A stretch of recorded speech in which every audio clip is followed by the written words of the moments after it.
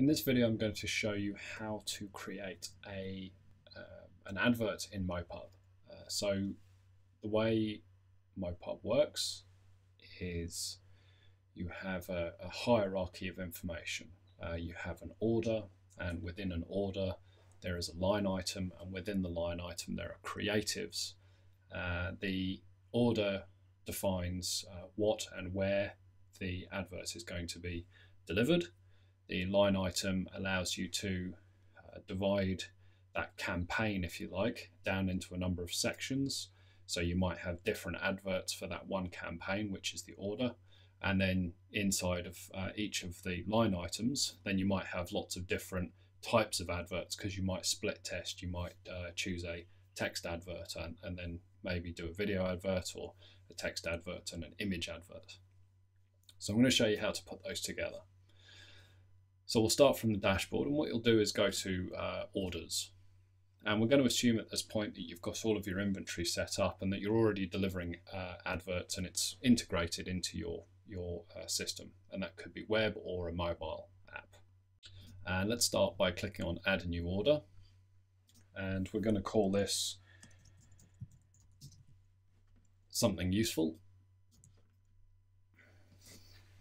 And you can link it to an advertiser. So bear in mind that this is built as a system where you can track what advertising you've sold.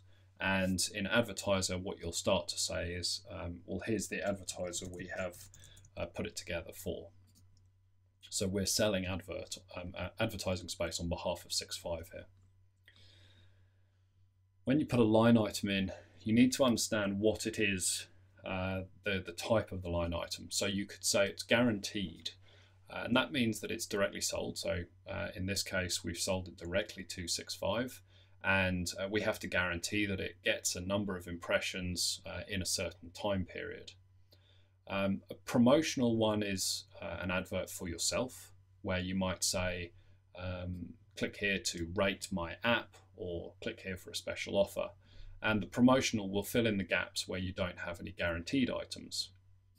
If you don't have guaranteed or promotional, then you'll get a marketplace one, and that can go out to the MoPub marketplace in this case, where people can actually bid on the space in your app should you not have any guaranteed or promotional. And then we start to go down the list to the less important. We've got network ads, so you might hook up MoPub through to say Google DoubleClick or one of the other advertising platforms. And this one would, between these three, down at the bottom, are the backfillers for those things. So you might sell an advert at a cheap rate, which is a non-guaranteed, which will just, again, backfill anything that's going on. And then a backfill might be, again, some Google ads or something. So in this case, because we've sold this for a client, we're going to use guaranteed, and that's going to give us a high ranking, which means that it's important. We'll give the line item a name so we can refer to it, and this comes through in all of your reporting. We'll start it immediately, and we'll run it, say, through to the end of November.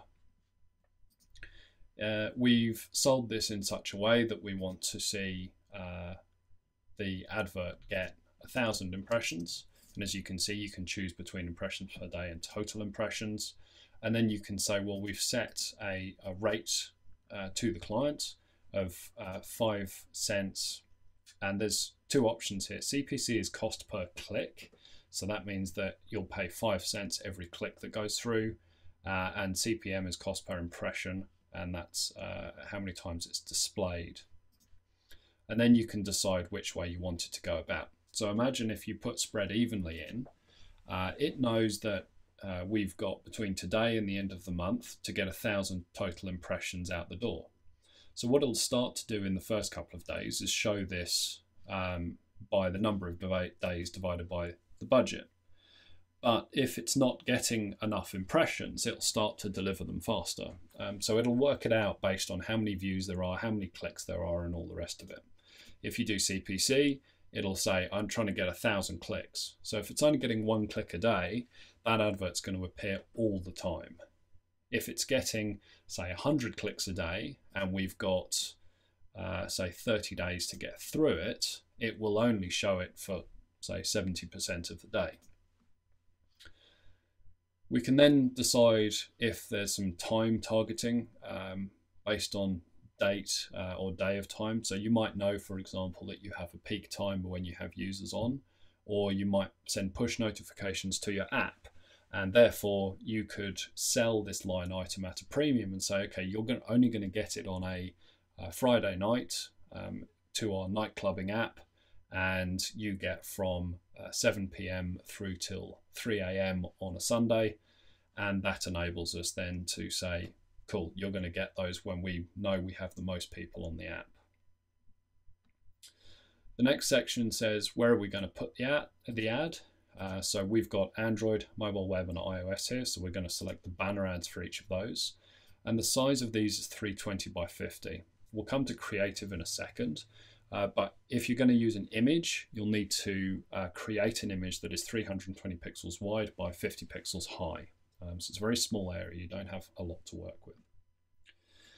Then you can get really nitty-gritty. So you can start to say, well, I only want users located in the United States or Australia, wherever it might be. You can say specific regions, so you can go down to state or city. And then you can even go with the US to using particular zip codes. The trouble with these is that it requires that Wi-Fi is on. If Wi-Fi is not enabled, then it's much harder to work out where the person is. So that's why those are there. You can then also say, well, I actually want to select particular carriers.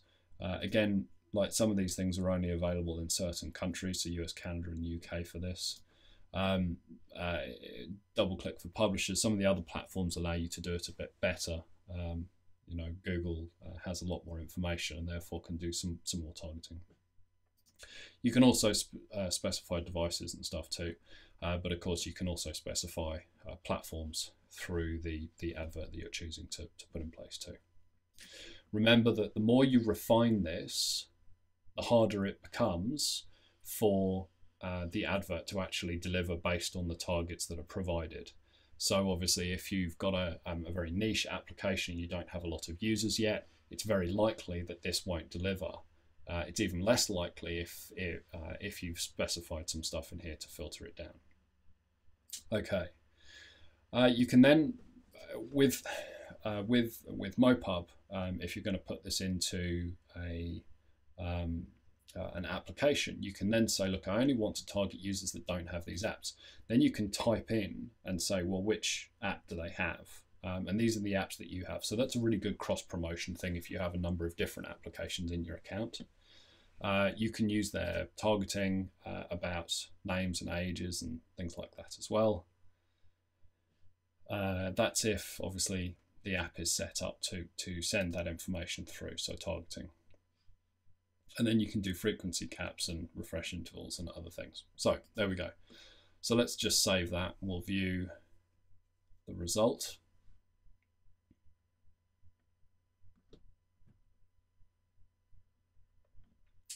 All right, so there it is, and there's obviously nothing coming up for it yet. Now, nothing will appear yet either because we don't have any creative for it. And now we're looking at the line item, so we'll click Add Creative. Now, in this case, we're targeting the 320/50 banners. If you select something else, they won't deliver because the ad unit doesn't support it. So we'll go for the 320/50, and then you can decide how you want this to behave. So if it's an image, you'll need a 320 by 50 pixel image, and you browse and upload that there. You can have a text with title. So you might say,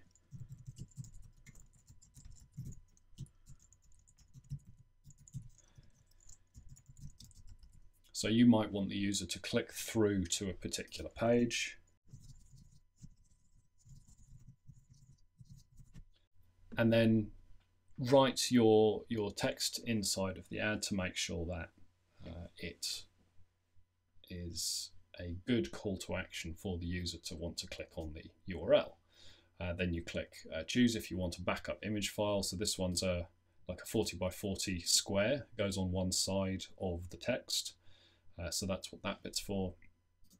Intercept URL. So if you're using like a referral,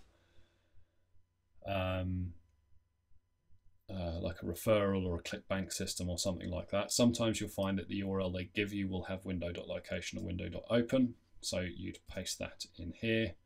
Impression tracking URL. So if you have an intermediary that tracks the clicks that go through here or to the result, you would put that in there. The system that you're using will have instructions on how to use that. And then if you've got a conversion tracker installed as well, then it will put these things in. But as it says here, if you're looking at an iTunes or Android URL, then those things will go in for you. And then you click save. I'll now select my 40 by 40 image. So I'll stick that on there and hit try again, save. So now what you'll see is we've got Creative 1 down here. I'm going to click preview and that'll show me what it looks like. And you know, that's now like a click to download or click to visit type of links. And then that is the advert that will appear at the bottom of your inventory. So from the dashboard, you'll be able to see what sort of inventory is being sent out in what kind of balance. Okay, so you'll see here that in the bottom left, you've got inventory allocation, and I'll show you the percentage of impressions for each. So marketplace are the adverts that people are bidding on, and through the MoPub marketplace. And these are user acquisition type things, and there'll be adverts for a user on an app. They will be targeting your application and your users and saying, well, come and join our app. Networks, and then guaranteed is the one we've just created. So you can see at the moment 0% there, and then backfill promo. So those are, if you've got any backfill promo, those are the ones that will pop up then. So watch this number and check it out. We'll see how it goes. Cheers.